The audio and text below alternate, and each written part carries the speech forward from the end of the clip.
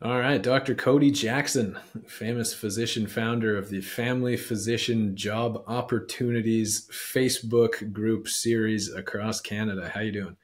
Good. What a gracious introduction. How are you? Don't let it get to your head. So you've got these groups. These are like the biggest, largest source of like family doctor jobs specifically across the whole country. We met a few years ago and have been working together for a while now. Why did you start building and growing these groups? Like what inspired you? So I think the initial motivation was as you know, most young docs are kind of on Facebook. Facebook has become like the de facto community of practice location. And I was on these groups and people kept posting jobs, and I was kind of annoyed because I was there to not look at job posts, and there was like job post after recruitment post, and it felt like it was the wrong location for it. It wasn't amalgamated. Everything was siloed. So my initial was I just wanted to get these out of my feed. So I created a whole new feed to put them into. So I said, let's keep this for like our community of practice learning. Let's turn this into the job opportunity group. And then I thought it was going to be, real quite small. And now we have 7,500 members. It's like where most locums are finding their jobs in Ontario. It kind of has blown up since then. And there's very, as you know, there's very formal ways of like recruiting docs. And then there was all these informal ways, but all these informal ways were like spread across a million different avenues. So it was kind of like we need the de facto informal way of casually recruiting. And what is it that's so special about family medicine specifically? Like, why is everybody not just using LinkedIn or Indeed like it seems the rest of the world is? Um, why family medicine? I think it's because the throughput is really high. Like I think in other specialties and other jobs, the jobs are more permanent or they're often longer, or you're like inside of these sub communities of practice. But Yeah. in family medicine, you have people that are, could be every 2 weeks going to entirely different parts of the province or even different provinces working for a job for 3 days in an emerge or 2 days here. And having these people having to recruit for like almost on a daily basis, if you have to go through this entire long process, the barrier to entry was so high. But just going on Facebook that you're already using to like your grandmother's photos, if you could then in 5 seconds be like, I'm going to emerge. Does anyone have a job in emerge here? And you could do that in 5 seconds. There was a need, and the need was on Facebook.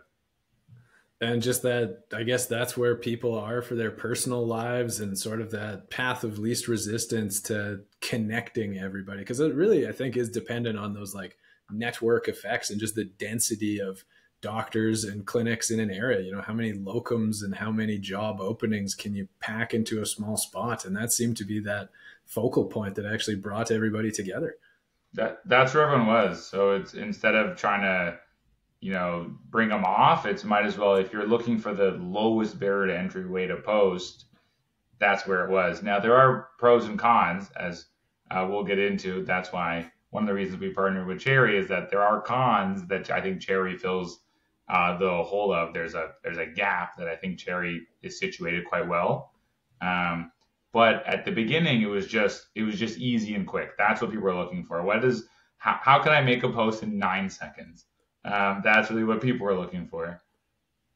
Just that speed of it. And then so we got linked up. I don't know how many years ago this was. You might remember this, but you actually banned me from one of your Facebook groups. I was posting about Cherry. And this was like, I was distraught. I was like, genuinely, that was like maybe one of the biggest bummed out days I've had in this whole like building the Cherry Health Network process. Was like, oh man, there's another guy who's like out there helping to connect the physician job space and he thinks I suck and he banned me. I And then we I have later no wound up recollection. reconnecting. I have to ban people like pretty frequently. And because members report, and I know some of the people who are part of the other groups, they say they have to like people are like threatening to sue them. I think it's more it's a hassle. It's wild out there on the Facebook physician groups. And so, Yeah. anyways, we wound up rekindling our love. And so, people have probably seen our Cherry Health posts and our automation in the Facebook groups now. Why did you start working with us? You started off thinking that I sucked. What pulled you back over? I think so. I guess when I first started the Facebook group, I didn't think about it as like the best solution or the optimal solution. I thought it was like the easiest solution that I could start today. But there are problems, right? Like with speed comes like lack of uniformity, lack of moderation. Like it has a place, but I do think there needs to be a larger dedicated organization in place that is designed for like a much more thorough, more formal process. And I think these exist in some capacity in Ontario and Canada, but I didn't think any of them were doing like a stellar job. Um, and I think Cherry does a better job. And I think that's one of the reasons is when I banned you, I don't have no recollection of this, but I'm assuming we spoke and you're like, here's what I'm doing. And I'm like, that's great. And then we connected because I think that there was a lack of someone to fill this gap, and I think Cherry does the best job at filling this gap. I think Cherry has situated themselves to not specifically, be instead of the Facebook, but just like the Facebook has a role, but there are issues, and I think Cherry fixes the vast majority of those issues. Well, when we started building the Cherry Health Network, it really started out with locums at the forefront. Like that was the problem I was personally experiencing, just going around locuming, and how much of a pain in the butt it was to just line up that next job every week, every other week, every third week. And so it really highlighted like just the lack of a proper infrastructure for it. And certainly there were the Facebook groups, and that was probably like the best thing by far, right? Because it just had the highest density of people on it, but it was still very difficult. And like, it's a chronological wall of just posts with no structure, no format, like people not really knowing what to fill in because it's free form. It's just like a text entry and can be whatever. And so we started making Cherry, and then we had this structure, we had this purpose built platform built for like healthcare human resources and connecting doctors and clinics together. But then the thing that we were really lacking was that like what Facebook had, which was that density of users and that critical mass of how do you actually get enough people in an area so that it's useful, right? You think about like Uber with not enough drivers and not enough passengers. It just doesn't make any sense. And same thing here for those like hyper regional network effects. So that's when we started working together to like start bolstering and making it easier to actually get all these people onto a platform that's built for it. And so it's been working really well. Like it's been like a couple of years now, we've officially had that Facebook plugin that's actually cross posting the jobs between the two platforms. Yeah, and I think that that's been the biggest advantage I think of our partnership is that like no, and you're walking on a trail of dead bodies, right? In the like recruitment space, there's been a lot of things that have come up and then have died because they weren't able to achieve the critical mass. So Facebook has its place, but I do think there needs to be a Cherry Health, someone that can do it better and more formal with more resources, bigger organization. But Facebook just is very convenient, and as you know, physicians love convenience. So connecting the two was like, if we can get this convenience factor on Cherry, it's like a win-win. Exactly, 100%. And that's really how it started, was just like trying to fix the problems that we were personally experiencing, right? Like it's tough. And the recruiting posts that are all over the different doctors' Facebook interest groups, they're just completely cluttering it up because Yeah. everybody's desperate to recruit. And like you aptly noticed, right? Everyone was getting annoyed that these recruiting posts were all over the place. Rightly so, because everybody's desperate. So they're trying to, shoot their shot wherever they possibly can. But like the Canadian healthcare system, we're definitely behind the times. Like our medical clinics are just struggling, and like there's not a lot of money in it in terms of being a business owner, and therefore there's not a lot of money to go around to pay for recruiting and recruiting services. And that's why this has been just such an underdeveloped area and like a huge blind spot in our whole healthcare system. And so we got lucky. We wound up getting $100,000 from the Canadian Medical Association back in like early 2021, right after we first started making like the first version of our app. And that's really what got us going. And then the partnership with you guys at the groups.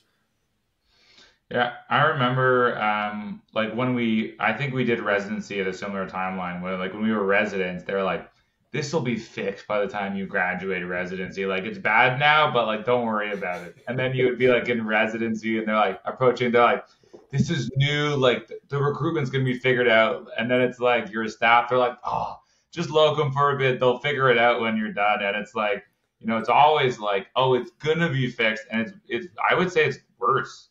Not from like the lack of like the physician density. I mean, seemingly in the zeitgeist has gotten worse almost since we've been in practice. Well, sometimes somebody experiences the problem and then well-intended comes along and comes up with another point solution, another web page, another whatever to try and connect doctors and clinics in that area. And it just further fragments things. Yeah.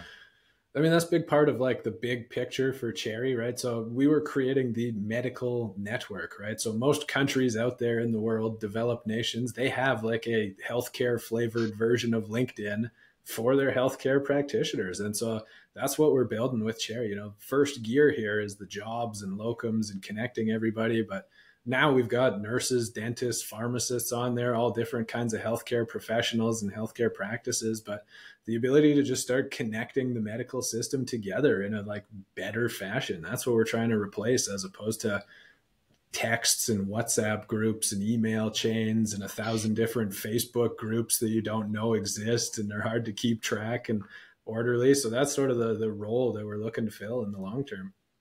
And then that's what was one of my questions was like, I mean, Cherry's evolved really quite a bit since you and I met. And I guess like I think that was always like in the big picture, but in your mind, like from where it is now in like 2 years, 5 years, like how are you envisioning, like where do you think Cherry's going to be situated in this space? So it'll be more of that like traditional social network where you can like create posts, send all the messages back and forth, share information in that like HIPAA, PIPEDA compliant fashion. Mm-hmm. Right now, we've been focusing mainly on the jobs and the connections and making those contact points between people and the different organizations. But coming soon, it'll be more of that public facing, like stuff that you can share more socially on there.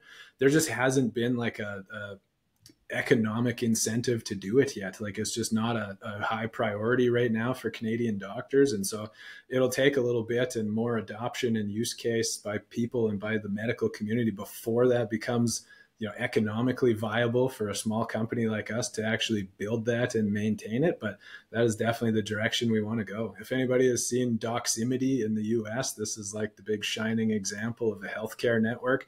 That's pretty much what we're doing here in Canada, is just creating healthcare its own digital home and a community to help collaborate and share ideas and connect everybody. And what would you say to like the doctors that already feel like I'm a part of too many like social networks? Like I'm on Facebook, I'm on Twitter, I'm on Instagram, my Snapchat or my TikTok feed is all different doctors giving me advice. Like, do you think Cherry's going to eventually, like, you can unsubscribe from some of these social media groups and we're going to be, like, migrating these to Cherry in the future? Because I think the argument is people don't want, like, another notification feed that they have to follow. I think there's always going to be a role for those different platforms, and it really depends on what you're looking for, right? Like if you're wanting to see the latest in like, the healthcare political scene and like tweets coming down from like the people in the province or in the city, there's X things happening. How dare you? Yeah. So, and then likewise on Facebook, right? Again, it's going to be more like social and community and sort of fun. But Cherry really is going to be that business network. Like when you're looking to help advance your career, to help your clinic grow faster, to help your practice run more smoothly, to like share these like more business and like productive and work oriented things. That's really the space that Cherry is going to be stepping in and filling. Sounds good. I mean, it sounds like physician LinkedIn really is like a physician network. Pretty much. Again, everywhere else in the world seems to have one of these, but Canada's, what do you do? Yeah, we're ahead and we're behind in some things, you know. Cool. Okay. Well, I mean, if any of the other people from the group wander over and see this, any other like questions or things you wanted to throw out or ask? Yeah, I guess one of the questions you would get from like an Ontario specific thing is we have an organization called Health Force Ontario, which Yep. is like, I would say outside of Facebook, the biggest recruitment organization. And I think it has benefits and it has issues, and I think that lots of the doctors know. But why would you say somebody would maybe lean towards using Cherry instead of posting on HFO, or in I mean, addition just to for, posting in HFO? I mean, the usability, right? Like it's just the difference between using a web platform that's like 10 years old, 20 years old. I don't know how Yeah, old it is, but it doesn't look cool. very new. It doesn't feel very new. It doesn't work very new. And so just, I don't know why use MySpace when you could be using a modern network.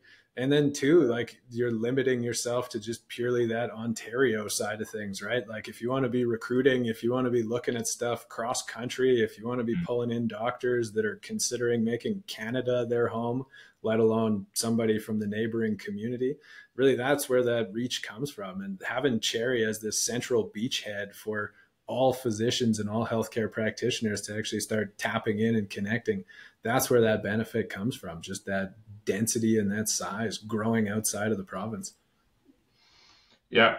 Yeah, I guess you think that, when you're recruiting, you want to cast as big of a net as you can, right? Exactly, exactly. You don't want your efforts to just be local and limited and that's it, right? That's where it stops, is at the border. I For mean, sure. And you've used HFO a lot more than I have over here in Alberta. yeah. What do you see as being the So difference?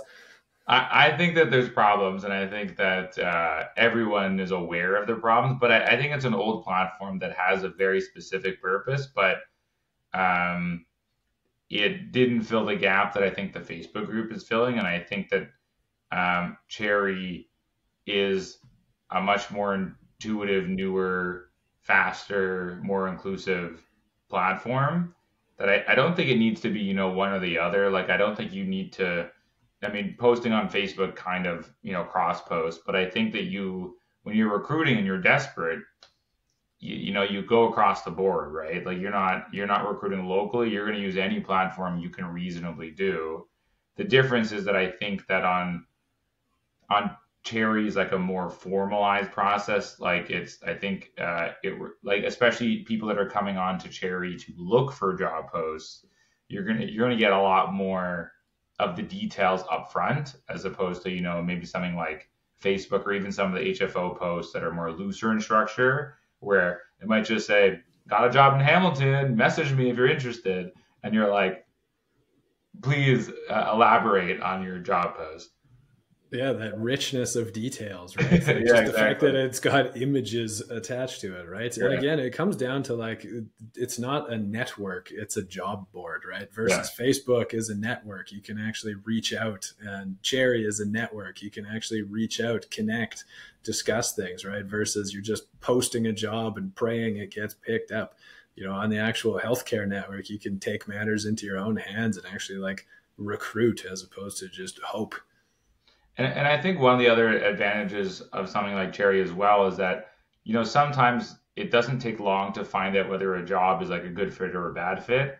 And needing to like prearrange like a whole meeting with somebody to get like a very specific piece of information, I think is sometimes like not the best use of your time. So being able to use something and having like a quick communication or a quick elaboration is just bilaterally beneficial for both people recruiting and people looking for jobs to not, have to waste seeing somebody or a phone call or going in person when that's the advantage of having that built-in communication. 100%. It's just so much easier to like communicate easily digitally, right? Like our whole generation of millennials, we get anxiety thinking about picking up the phone when it's not Yeah, 100% necessary. And if you want to message, if you want to email, if you want to do it, the modern, faster, easier, more convenient way, that's how it's done. 100%. Cool. Okay. Well, thanks so much for taking a few minutes out of your day here just to chat and explain a little bit more about the group and why we're working together. No problem. I think it's been a great partnership. I apologize for banning you in my, my distant past. And I for will get anyone, over it at some point. yeah, exactly. We've moved on. Our relationship has blossomed. Awesome. Okay. Thank you, Cody. Anyways, have a good day. Bye bye.